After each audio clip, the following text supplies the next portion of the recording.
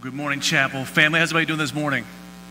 Oh, y'all sound good. I want to do something before I get into my message that I just felt during worship. If your Bible turn to Psalm 91, I want to just kind of read this psalm over you just for a quick second.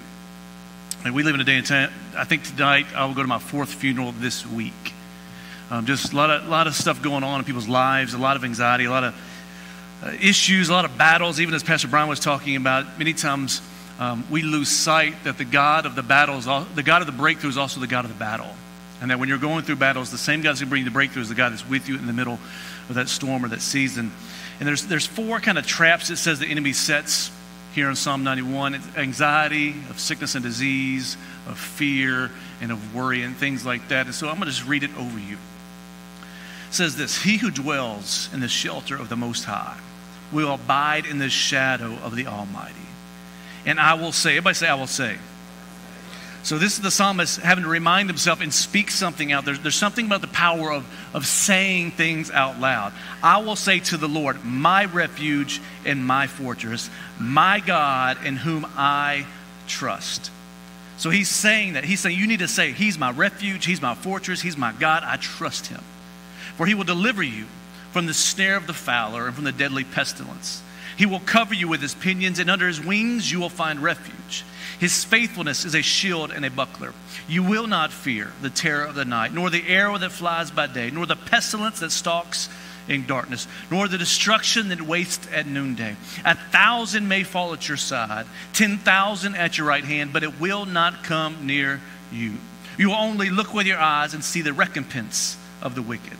Because you have made the Lord your dwelling place, the Most High, who is my refuge. No evil shall be allowed to befall you, no plague come near your tent, for he will command his angels concerning you, to guard you in all your ways. And on their hands they will bear you up, lest you strike your foot against the stone. You will tread on the lion and the adder, the young lion and the serpent will trample underfoot, because he holds fast to me in love. I'm not preaching yet. This is a freebie. It's interesting that the psalmist here changes from the point of view is from me dwelling, to all of a sudden God speaking to him, almost in a prophetic insight back. As he was praying, it's almost like God begins to speak back. And this is God speaking. Because he holds fast to me in love, I will deliver him. I will protect him. Because he knows my name. Whom he calls to me, I will answer him. I will be with him in trouble. I will rescue him and honor him. With long life, I will satisfy him and show him my salvation. Father, in Jesus' name, I pray that you bring this word into agreement in every mind that's dealing with anxiety, every body dealing with sickness, every heart that's dealing with fear. Father, every soul that's dealing with offense and bitterness, I pray that you allow for this word to take root. And just as the psalmist, it was probably Moses who was writing this, as he was saying this and praying this to you, Father, you begin to prophesy back to him. I pray right now for your word to become alive and active in their minds, their hearts, their spirits. In Jesus' name, and all God's people said, amen. If you have your Bible, turn to Matthew chapter 4. Matthew chapter 4, as I try to find my notes real quick. Matthew chapter 4 is entering scripture. We're still in our Raise the Standard series, talking about where we're going, who we're going to be.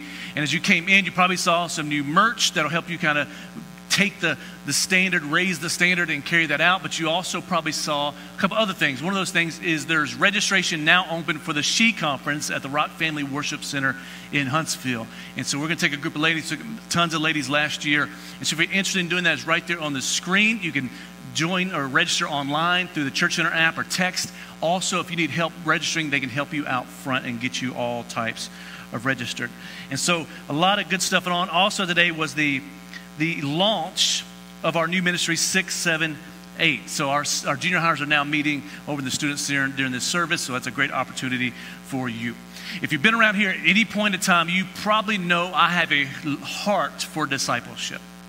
I bleed it. I practice it. I love talking about it. I love discussing discipleship. I love seeing people become disciples and watching them be discipled. I just live and breathe that. And the reason I breathe that is because I believe that was Jesus' last words to the church, was literally go and make disciples.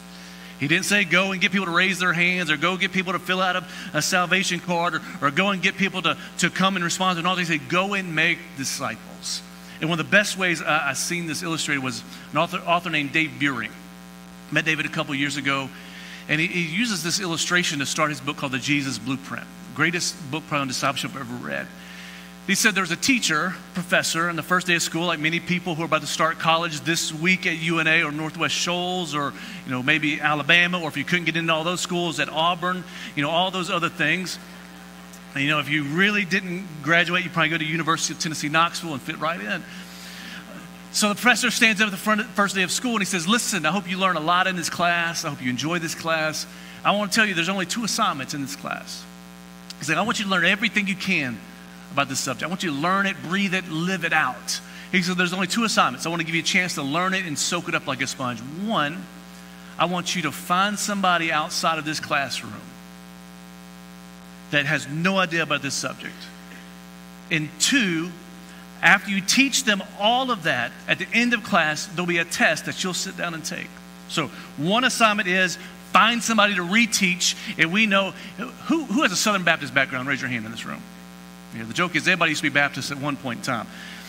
So Southern Baptists were the kings and queens of Sunday school. Sunday school was great, but if you talk to Southern Baptist denominational leaders, they'll tell you the beauty of Sunday school was not the students, it was the teachers. The teachers grew more than anybody else because they had to learn and study and prepare for their class. And so this teacher's kind of using that same component. He's like, learn everything you can and then find somebody else and teach them everything, because as you teach, you actually learn more. He said, at the end of the semester, we'll take 1 test. And so they go throughout the year, and the students love this class. Literally, no essays, no research papers, no thesis, no homework, no quizzes, no tests. Literally, they're just coming and learning and supposed to be finding somebody to teach it all back to. Well, it gets the day before the last final exam, and the professor says, hey, remember, there were 2 things I told you about this class. 1, to find somebody to teach them everything you learn and share with them everything I teach you. And then 2, there'd be a test at the end of the semester. He said, well, tomorrow's the day for the test. I need you to bring in the person that you've been teaching all this stuff to, because they're going to take your test. And that is discipleship. It's not enough just to learn. You're supposed to learn, obey, and apply and reteach what God has taught you. That is discipleship. And I think one of the detriments to the American church is we love information, we love knowledge, we love all these things, but we've become like stagnant ponds full of mosquitoes because we just receive, we never release back out. And I believe what God is about to do in this next season, and not just us, but for the capital C church, is begin to releasing the knowledge we've been building up, releasing the wisdom, releasing the life, and pouring that back out into other people. Because the Great Commission is to go into all the world and make disciples, baptize them in the Father, the Son, and the Holy Spirit, and teaching them to observe or obey all that I've commanded you. And lo, I'll be with you always. All of that, the baptizing, the teaching, and the obeying, are all exponents of making disciples. And that is my prayer, that we will be disciples. You say, and I've heard people say, well, if I'm saved, why do I need discipleship? I've heard that if I'm saved, if I'm always saved, the Baptist church told me growing up, if I'm always saved, why do I need a discipleship? Well, lots of reasons, but just break it down really simply is salvation is a decision, discipleship is a lifestyle. And nowhere throughout the Bible do we see anywhere where there's just a decision and you go live your life however you want to. It was all about a lifestyle of holiness and following after Jesus. But one of my favorite authors, Dallas Willard, said it this way. He said, we've come to a day in which vampire Christianity is run rampant. What is vampire Christianity? If you ever watch horror movies, vampires, they suck blood. He said vampire Christianity is when you just want the blood of Jesus and nothing else. You don't want his life. You don't want his holiness. You don't want to follow him. You don't want his blessings. You don't want his promises. You don't want his Holy Spirit. You just want enough blood to be forgiven of your sin and keep on. And the problem with that is you don't see that anywhere in Scripture. For one, there's absolutely nothing in what Jesus himself or the disciples taught us that someone can make a decision for forgiveness and then just go back to their old lifestyle. Two, if we don't become apprentices of kingdom living, we remain locked in defeat. The reason people say, well, I got saved, I gave it to Jesus, but nothing really changed, is because they thought the change happened in the decision, and the change doesn't happen in the decision, the change happens in the lifestyle change. Three, only avid discipleship to Christ through the Holy Spirit brings inward transformation, changes in feelings, and changes in the inward person. You don't change somebody's character by preaching at them. You change someone's character by going life to life with somebody. And for the one who makes sure to walk as close to Jesus as possible, there comes this reliable power that comes along with your life. Our power, and people for Pentecostal circles think the power just comes down from heaven. No, the power comes from walking closely with Jesus. I believe in the day of Pentecost. I believe in the baptism of the Holy Spirit, which is an outpouring of power. But the power comes, the closer you walk with Jesus, the more power you have to overcome things in your life. And all those are byproducts of discipleship. And so in Matthew chapter 4, it says it this way. This is what Jesus is starting his ministry. While walking by the Sea of Galilee, he saw two brothers, Simon, who's called Peter, and Andrew, his brother, casting a net into the sea, for they were fishermen. And he said to them, follow me. Everybody say, follow me. And I will make you fishers of men. And immediately they left their nets and followed after him. Like, to me, it's interesting. Jesus doesn't show up and say, hey, preach a sermon. He doesn't show up and give a theological debate. He doesn't show them a job description or resume and say, you know, if you come and work for me, here's what you do. Here's the benefits package. Here's the responsibilities. Here's the salary. Here's the time off. Here's the vacation days. No, he literally just shows up and says, hey, you, follow me and I'll make you a fisher of men. And they left. Like, if we were all honest in our day and age, if Jesus showed up to you and just said, hey, follow me and I'll make you a fisher of men, most of us would have a ton of questions to ask before we left everything to follow him. We would ask him, you know, when do I get time off to go home and see my family for Thanksgiving? When do I get time off for me time? When's my me time, Jesus? Like that didn't happen. He says, follow me. And immediately they left their nets and followed him. One of the reasons why is traditionally, disciples chose the rabbi. They would find the rabbi. They liked their teaching. They wanted to model their life after them. They'd find the rabbi. But here Jesus is choosing his disciples. Do you realize that? You didn't choose Jesus. Jesus chose you. Do you know the honor and privilege that is? He says, hey, I want you to be my apprentice in the kingdom. Traditionally, most rabbis taught you to follow the law. Jesus says, I don't need you following a piece of paper. I want you following me. I want you to look like me, talk like me, sound like me, love like me, live like me, walk like me, act like me, cast demons out like me. I want you to have a relationship with the Father like me. I want you to pray like me. He switches the game up completely. An disciple is not somebody who literally wanted to just learn everything from their rabbi. They wanted to learn and do just like the rabbi. See, in our westernized thinking, we just want to learn. What did Jesus say? What's the Bible say? And that's great. But the part we're missing is it's not enough to know what Jesus knew. You got to do what Jesus did. It's not enough just to know how he lived. You're supposed to live how he lived. It's not just enough to know who he loved and how he loved. We're supposed to love like him. And it only happens as you begin to follow him and walk after him. And so the main point of this is this. Disciples don't just believe in Jesus. Disciples actually follow Jesus. You say, well, Pastor, that is not mind-blowing. It is in this day and age and culture where people think the two are the same thing. Demons believe in Jesus. Actually, a lot of secular humanists believe in Jesus. Actually, a lot of the people in the world believe in Jesus. A lot of people think Jesus was a great teacher, a great philosopher, a great rabbi, but they don't think he's worthy of following. The difference between a disciple and a believer is this: somebody who believes, you can ask anybody in Florence, yeah, I believe in Jesus, I believe in God. But their life doesn't look like Jesus' life. They can say, oh, I believe in God, but their life doesn't reflect. And so we're in this day and age where practical atheism is run rampant. And practical atheism is you believe in God, but you practically don't live like there is a God.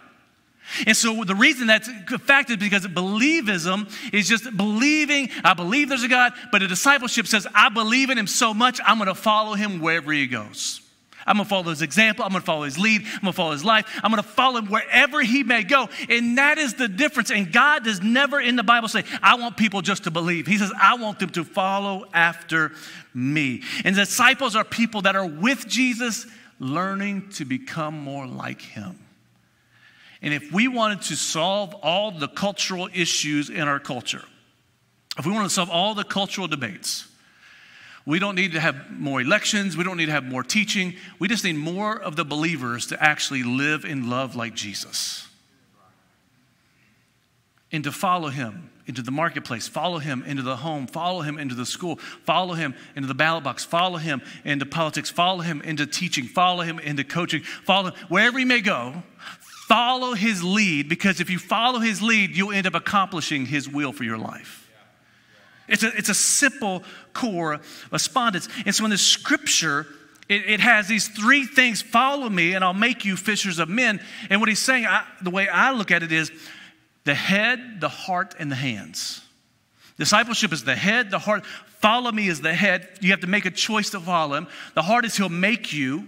That's the heart. But then he'll make you fishers of men. That's the hands, the head, heart, and hands. If we were honest, most of us think discipleship is just a head issue. You got to know this doctrine, know the statement of beliefs, know the theology, know this. And that's just a part of it.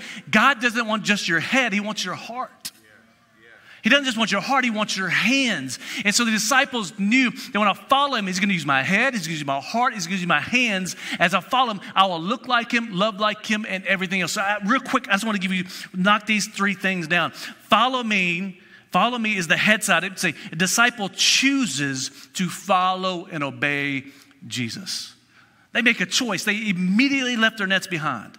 They decided he's worth following. They decided he's worth imitating. They decided he's an example or a model worth. If you wanted to break it down, it's this simple. Jesus leads, we follow. Not I lead, and I try to get Jesus to follow me, so if I need a blessing, he's close enough to give it to me. It's not that I make a choice and I ask God to bless my choice. It's not that I make a decision and I ask God to protect me from the consequences of those decisions. The difference is Jesus is leading and I'm following.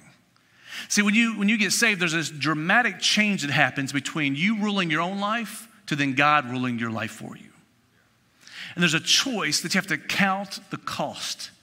Is he worthy enough to immediately leave the nets behind me? I don't know what your net is, but for them, it was their occupation. That's how they provided for themselves and for their family. That was their identity. They were fishermen. Their nets was part of their identity. And it says, Jesus said, follow me, and I'll make you fishers of men. And immediately, they left their nets behind. They didn't have a plan B, didn't have a plan C.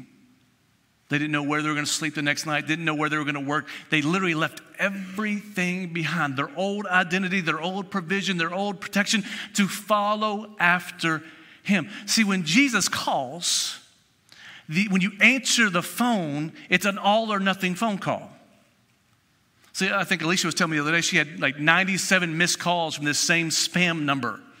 Right? When spam numbers call, if I don't have the number on my phone, I don't want to answer it. I don't know who's on the other line. But if Toya or the kids call, I answer it immediately.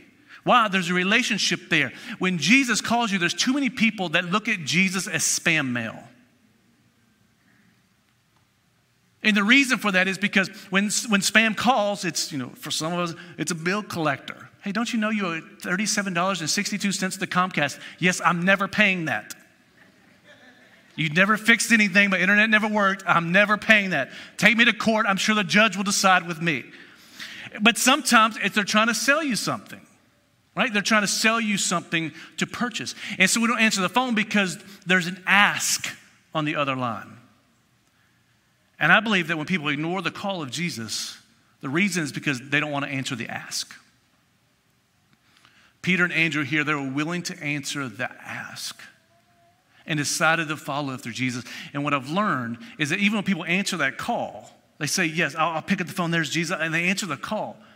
There tends to be a waning that people get saved and they're on fire for Jesus. They're following after Jesus. They're in love with Jesus. They're telling people about Jesus. But then it begins to wane. And the reason is they are not discipling their mind or their head. And the people I've found that follow Jesus with their mind are people that have this holy fascination and this holy curiosity about Jesus. Like the reason I follow Jesus so close. I want to know what he knows. I want to know the mysteries of God. I want to know the promises of God. I want to know how he interacted. Like I'm hungry. I'm curious about certain things. Like when he cast out demons, was everybody freaked out or were they like celebrating? I want to know when he healed people and their arms were extended out or blind eyes were open. I want to know how he did it, why. When he sat down with sinners and ate lunch with them, I want to know how he responded to the crowds. I want to know. I have a curiosity.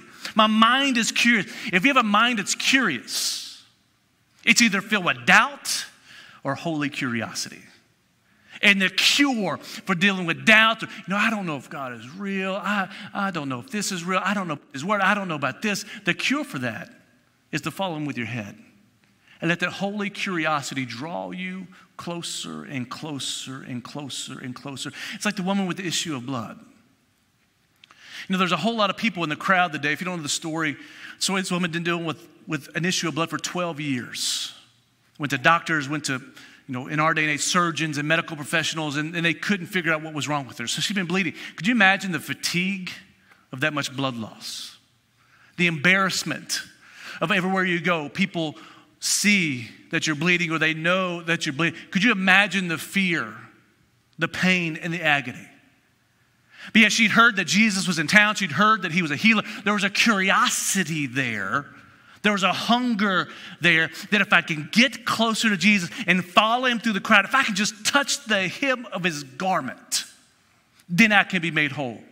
And she pushed through embarrassment. She pushed through the crowd because her mind was curious. She was hungry. There was something about Jesus that if I can get close enough, I'll get the answer I need. And when you dig down in that scripture, it's actually a verse from Malachi 3 where it says there's healing in his wings. And those wings were actually the tassels on his prayer shawl. And so she knew the word that if I can get to touch the hem of his garment or the tassels, it says there's healings in those tassels. If I could just touch those tassels, then I could be made whole. But that came from holy curiosity.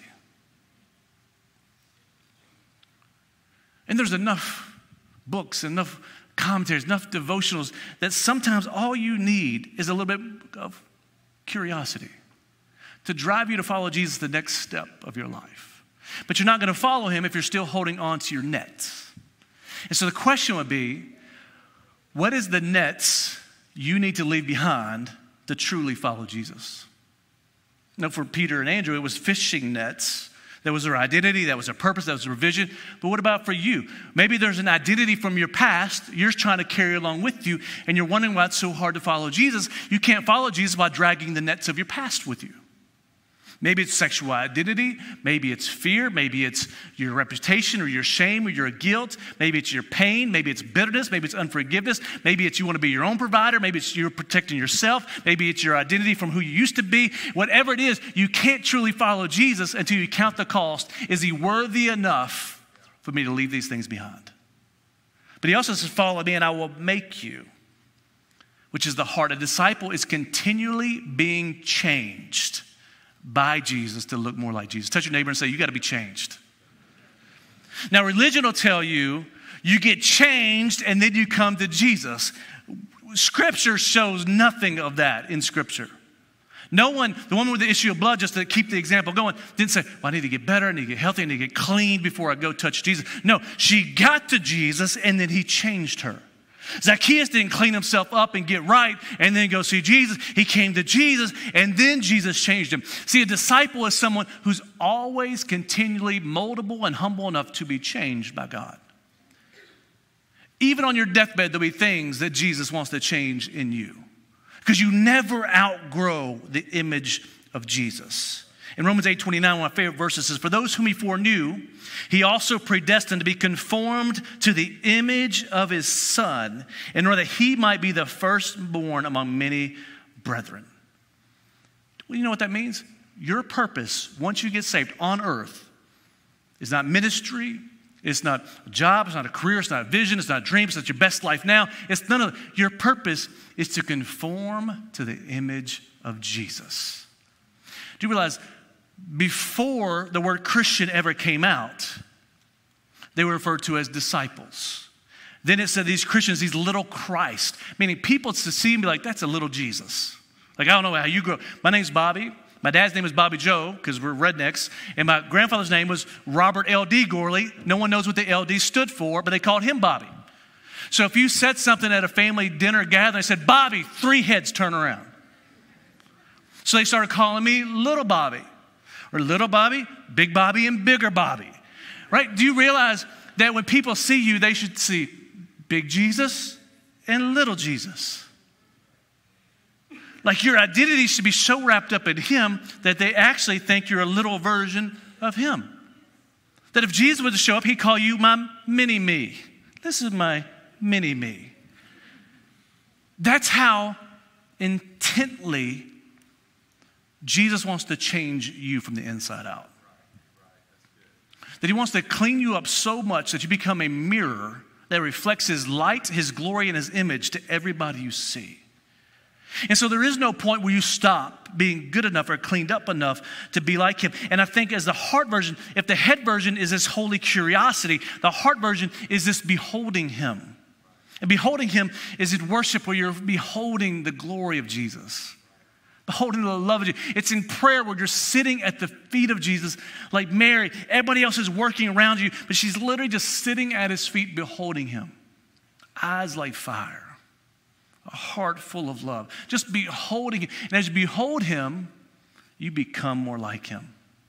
It's impossible to behold the image and glory and holiness of God and not leave away without something changing about you. And so we're at a place in time that as we begin to follow him, he begins to make us and remake us, and we don't change ourselves. It's not like, well, I gotta pull myself over my bootstraps, I gotta do better. No, as you behold him, he changes you. As you look at him, he changes you. As you follow him away from things you used to get into to follow him where he wants you to be. If you want to know God's will for your life, just follow Jesus. You'll end up there at some point. Jeremiah references this when he says, I was in the potter's house and I saw a potter in the clay. He talks about the molding and remolding. The vessel actually falls off and it breaks and he brings it back up and begins to fix and reshape. Do you realize your life, you are a piece of pottery. You are a vessel for God. And 2 Timothy says some vessels are used for honorable uses and ministry purposes. Some are used for common purposes. But you are a vessel. And the whole purpose of life is for you to be a vessel that does not distract people from the contents that are on the inside. And the contents on the inside are the very Spirit of God, his glory, his reputation, his love, his peace, his joy, and his hope. And your job is to make sure the vessel is clear enough that people can see what's on the inside of you. But as life happens, when you get saved, there's some rough edges. There's some issues. And I think just as Jeremiah saw the potter, as he saw him, have you ever seen somebody do pottery before? That's a lot of work, not for the clay, but for the person doing it. They're turning that wheel, getting cramps in their legs. They're getting water. They're using their hands. Their hands have to be cramped up and sore. And they're just pumping that wheel, and they're continually reshaping that clay. Now, if you go into Romans 9, like how could the clay tell the potter what to do with the clay? Who is the clay to say, well, I think you should do this? No, the purpose of the clay is to sit humbly before the potter. And as the potter takes the water, which is the washing of the word or the Holy Spirit, as he begins to shape that, there's things on you that is going to hurt to be rubbed off. But the beauty of Jesus is this. He doesn't chisel it away. He didn't take out a hammer and chisel off the rough edges. He didn't take out sandpaper and rub them. He actually uses the water and washing of his word to gently and slowly begin to rub with his own hands to remove the rough edges. And through his own hands, he begins to model and shape and mold you into the image he wants you to be. In your entire life, he will shape you and he'll reshape you. He'll make you and he'll remake you. The purpose of discipleship is for your heart to be made to look like the heart of Jesus. And there's no one in this room that has the heart they need yet.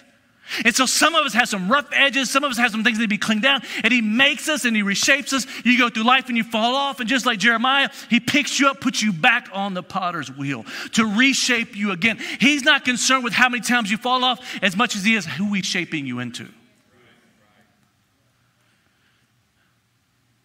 It only happens as you behold him and you see him. One of my favorite definitions that I've come up with of discipleship is learning backwards. You say, what does that mean? If you don't get anything else, get this. The moment you get saved, it's not a choice you make. It's a supernatural miracle between the earthly things and the heavenly things. The Holy Spirit has convicted you. He's drawn you to Jesus. You respond with repentance. And through that, this miracle takes place called the new birth. Being born again, regenerated, whatever theological term we want to use, where all the old things are passed away. You are now born into a new family. So yeah, your dad may be your earthly dad biologically, but now you have a new daddy with a new DNA, a new inheritance, a new family tree. Some of you, that's the greatest blessing you'll ever get. And this miracle takes place, and here's what we think. In religious world, we think, okay, I got saved, now I need to figure out how to do this, do this, do this, do this. And you begin to work on all these things to try to be who you think you're supposed to be. But what really happens is this. The moment you get saved, you are 120% saved.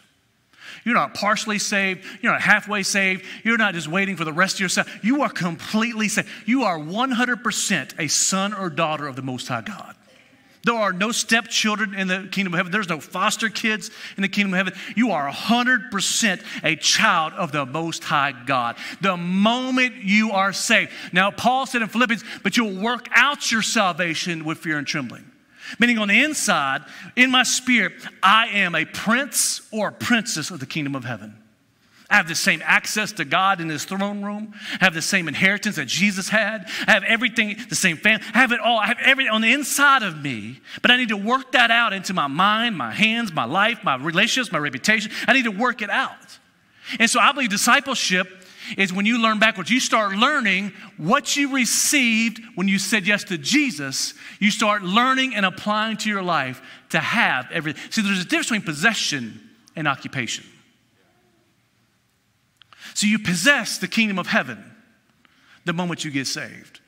But you learn to occupy here on earth through learning what you got. The only way I can explain it is I got 4 kids, Toy and I. We got 3 daughters and a son. So with 3 daughters, I love them. Like the moment they were born, they were my kids. They're 100% my daughter. If they knew what I would do for them, they wouldn't talk back as much. If they knew what I would lay down for them, if they knew what I would sacrifice for them. And even with RJ as a son, there's something about the son being that name carrier.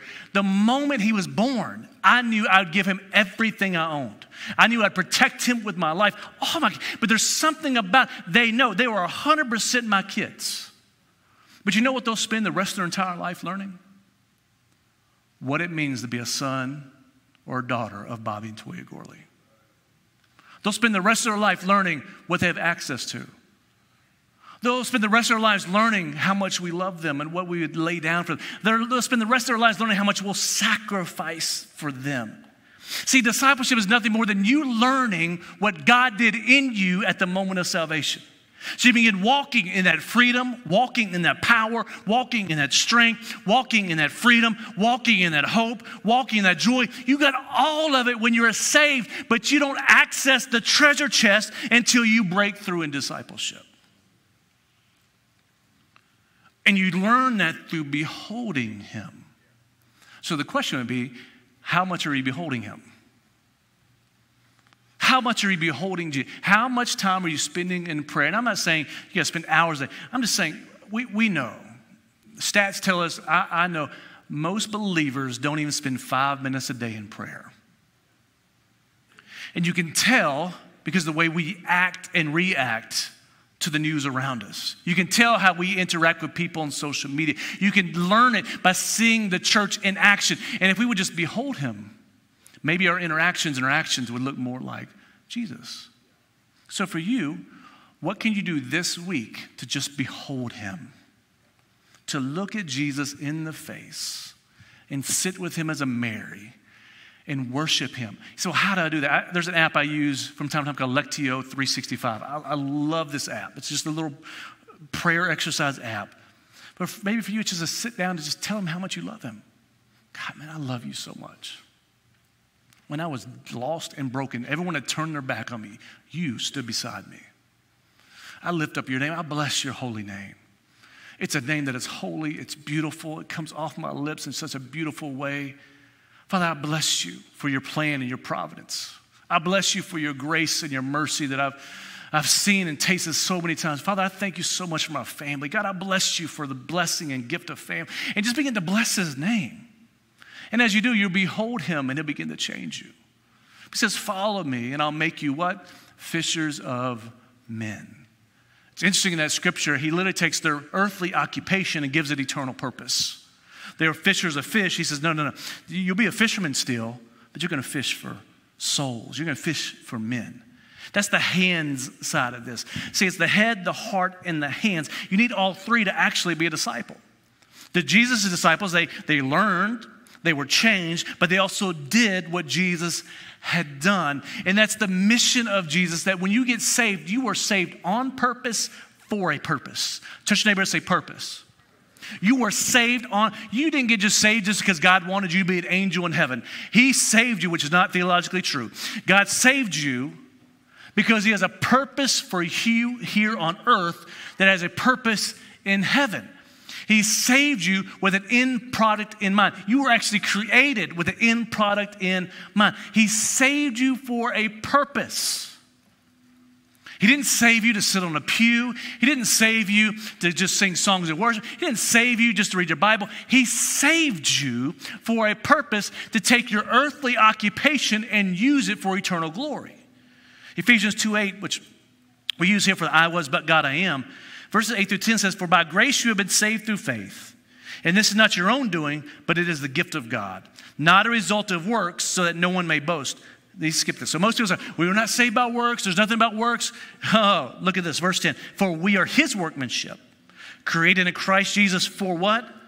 Good works. Notice any good works, which God prepared beforehand that we should walk in them. Do you realize God has prepared good works in front of you? He's prepared good works for you at your job, at your school, at your home, in your neighborhood. He's prepared good works for you. And he saved you so now that you can walk in those good works that Jesus actually prepared people to interact with, people to see. If you're a teacher, do you realize God providentially created and designed strategies to have every one of those specific kids in your classroom? It's no coincidence in the kingdom of heaven. If you're a coach, do you realize every one of those kids God brought to your football team or your basketball team or your baseball team because he knew you were going to be there and he prepared good works beforehand for you. Realize at your job, the people you work with that are getting on your nerves, the people that keep taking smoke breaks every 30 minutes, you're like, bro, you took a smoke break 30 minutes ago. Well, it takes me 15 minutes to smoke. So you work 15 minutes out of every hour. And you're making me pick up your slack. Do you realize God brought them to that job because he knew you would be there? And what's our prayer in church? Oh, God, if you could just get me out of this environment into a better environment. What you're really saying is, I'm not really a disciple. I just want to be sheltered from the mission God has brought me to.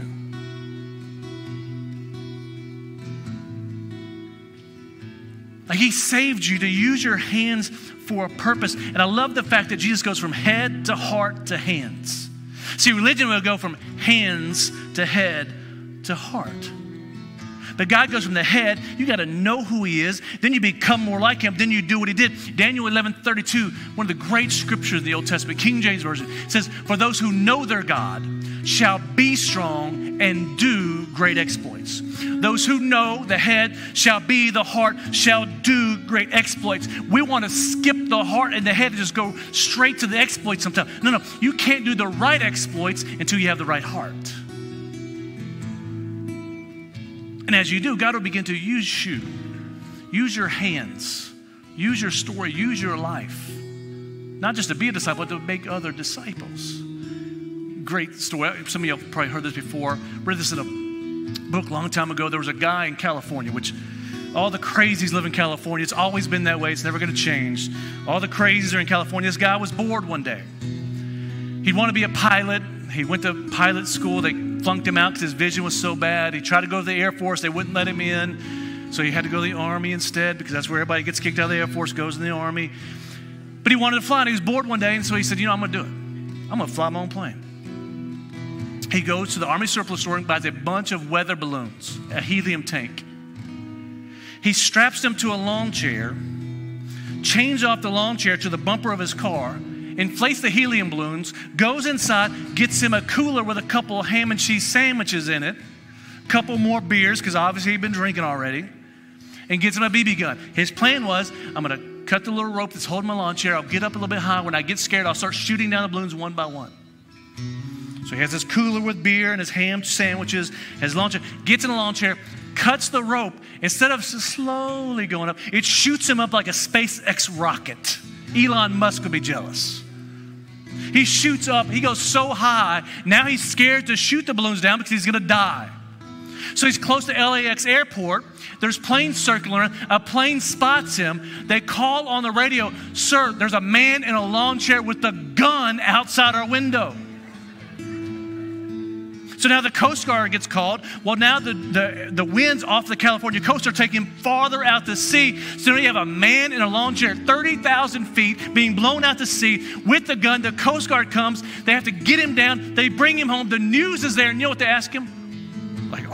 Why did you do it? Here's what he said. It's one of those profound words. It says, a man just can't sit around all day and do nothing. And when I read that, I thought of a quote Martin Luther had said years ago. And I actually wrote down, this is Martin Luther, the reformer, said this: a man cannot be idle, for the need of his body drives him, and he is compelled to do many good works to reduce it to subjections. Meaning your hands are going to do a work. Your hands were created to work. Realize in the garden, what did God give Adam to do? A garden to work. We are called to work. You don't work for your salvations, but your hands are going to do good stuff or they're going to do bad stuff. The reason we push champions here is not because we need more champions. It's because your hands need something to do. If your hands are doing the will of God, they'll do the will of Satan. And God says, I will redeem your hands from the works of the world to use them for the works of the kingdom. And as you do, it changes the world around you. And so the question would be this: what does God want to use your hands or your life to do in the lives of other people? Like, where has God placed you at? What career, what location, what employment? Where has God placed you at that he can use you to advance his kingdom in the lives of other people? Dallas Willard said this way: just be who Jesus would be if he was you. If Jesus was you and he was a teacher, how would Jesus talk to those kids? If Jesus was you and he worked at your job, how would Jesus work? If Jesus was you and he was a student, how would Jesus study? Be who Jesus would be if he was you. And so how could you take advantage of that? Maybe becoming a champion here at church, maybe going on a mission trip, maybe serving at the Dream Center, maybe coaching a little league team, because we know coaches are some of the most influential people in people's lives. Start a discipleship group we're going to talk about in the next few weeks. Pray for your patients as a doctor or a nurse, even if it's not audibly. At home, pray for your patients. Carry your Bible to work or school with you. Prayer walk your neighborhood or your school. Man, there was a coach at our high school, our head football coach who's now retired. He would pray once a week. He would show up to school early and pray over every single locker, same thing. Locker, altar, same thing. Locker of every one of his football players. Every week, he'd find their lockers in the locker room. He'd go to the school locker, find out, and he'd pray over those lockers. There's something about somebody being the mission. Invite unchurched friends and family to church with you, or start a friendship with a non-believer to share life on life with. Jesus said, follow me, and I will make you fishers of men. That is the heartbeat of the kingdom. And I pray it becomes your heartbeat. To live like Jesus, to love like Jesus, and to be like Jesus, and to do what Jesus would do if Jesus was. If you would just bow your heads and close your eyes just for a second. We're going to take communion in just a moment. But I'm going to give you a challenge, then a chance to respond. The challenge is this. I'm challenging everybody in this room not to be a believer, but to be a disciple. We're going to walk through in the next few weeks what that looks like here at Chapel to move people to have 1,000 disciple makers here. But the first couple of steps would be this: to follow him, to make the choice, to count the cost. Is he worth following? I can tell you, after 20 years of following Jesus, I didn't think he was worthy to begin with. I was an atheist. I was agnostic. I didn't think it was worth sacrificing the nets that I had. But the moment I met him face to face, I left my nets, I left my life, I left my identity behind to follow him. And I'll tell you, he's proven himself worthy every single day. So maybe for you, maybe today's the day you begin to follow Jesus. That's you. Every head is bowed, every eye is closed, just for a minute. Say, that's me. I'm not going to have you come forward. If you said it's me, today needs to be the day I start following Jesus. Not making a decision, not asking for salvation. I'm going to start following Jesus. That you just slip your hand up real quick. Thank you. Anybody else? Put your hands down after you raise them. I'm going to pray in just a second. But the second question would be this. Maybe the heart side. God is making you and remaking you. Maybe you've been a little stubborn on that potter's wheel. Maybe God has begun to touch places that you didn't want him to touch. Maybe wounds or scars or things that you really hold close to. And God has been trying to reshape you into his image. And you've been stubborn. You say, you know what, today's the day I realize he's doing it out of love. He's simply trying to make me the best version of me I possibly can be. That's you. So you know what? That's me. There's some areas of my life I need God to reshape and remold. If that's you, just slip your hand up real quick. Thank you. Put your hands down. And the last one is this. He wants to make you a fisher of men. Maybe for you, it's not a fisherman. Maybe it's a teacher of men or women. Maybe it's a coach of men or women. Maybe it's a business person of men and women. Maybe it's an employer of men and women. But God wants to use you where he's at. God has strategically placed you as a missionary of the kingdom of heaven exactly where you are. You are not where you are by accident. You are there by divine intervention. Actually, I'll say it this way. You are there because you're the answer to somebody's prayer. Somebody was praying, much like we pray. Somebody's praying, God, just bring a believer upon my lost son or daughter's path. God, bring a believer across my mom or dad's path. God, bring a believer, somebody who's on fire for you across my cousin's path. You are an answer to somebody's prayer. It's time to step into that prayer and begin to answer it. That's you. So, you know, I want God to use me where he's placed me. I want him to use my hands, my life, my experiences, my career. I want him to use me as a missionary, as an ambassador of the kingdom of heaven right where I am. If that's you, just slip your hand up real quick. Thank you, all in the room. Put your hands down. Father, in Jesus' name, we thank you so much for the blessing of you choosing us. If I can only imagine Peter and Andrew's minds when Jesus walks by and says, I choose you. Being called out upon all the people to follow after him. Father, we thank you for the honor and privilege it is to follow you. Father, those who decided to follow you today, Father, I just pray right now for the washing of your blood. To wash away the sin, the shame, the guilt, the fear, the anxiety. And begin to follow after you wholeheartedly in their new life. Father, I pray for new dreams, new vision, new purpose, new friendships, new relationships, Father. I pray for new passions, new desires. Father, those who need to be reshaped or remolded, Father, I just pray right now for the washing and the regeneration of your word.